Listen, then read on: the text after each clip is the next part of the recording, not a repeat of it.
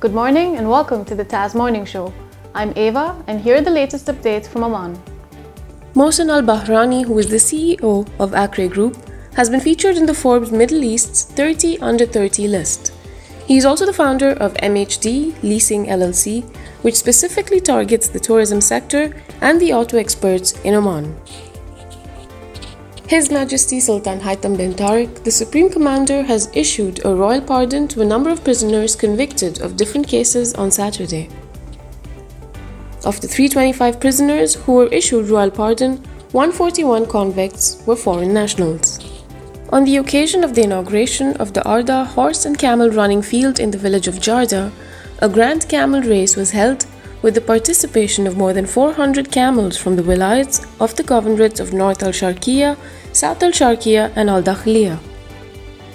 Thank you for watching the TAS Morning Show. Follow the Arabian stories for the latest updates.